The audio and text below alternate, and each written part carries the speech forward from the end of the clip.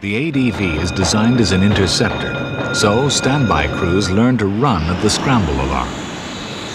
The Royal Air Force now has 165 Tornado F-3s, while a further 24 have been built for Saudi Arabia.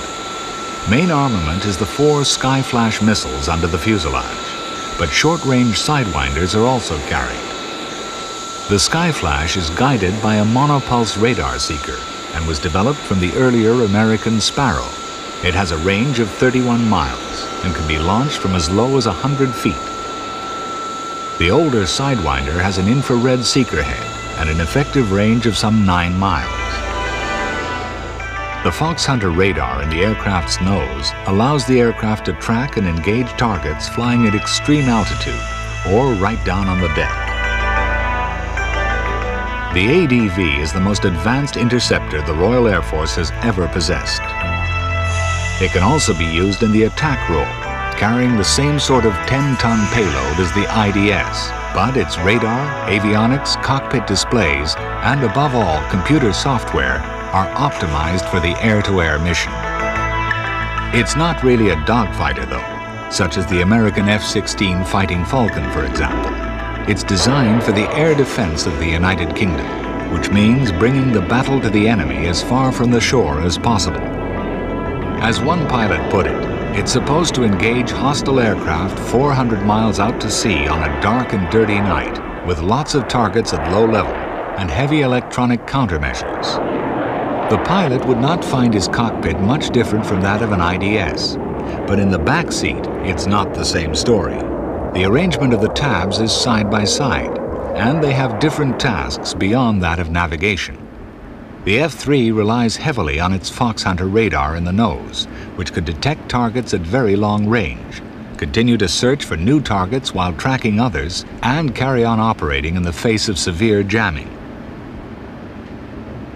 Radar data is provided on the tabs in a variety of formats, such as target detection or target tracking with details of speed, height, and heading all flashed out for the operator.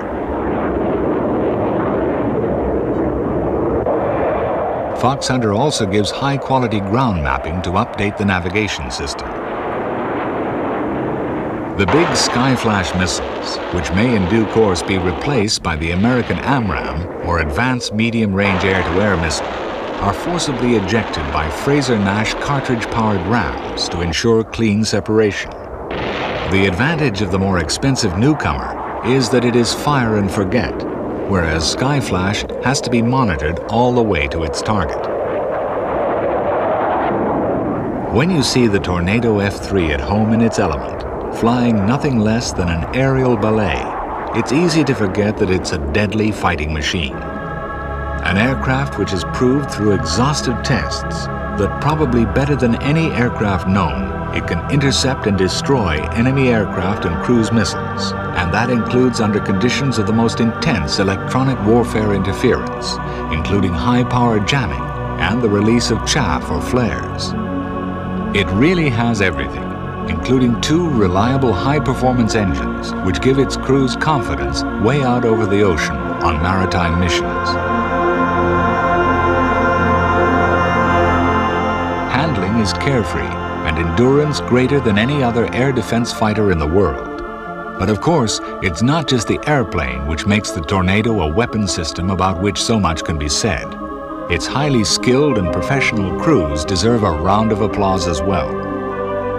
The F-3 seems to float rather than fly as it approaches its VC-10 tanker in a display of elegance which might be rivaled but not surpassed. Such flexibility allows the fighter to defend an enormous volume of airspace, from Iceland to the Baltic.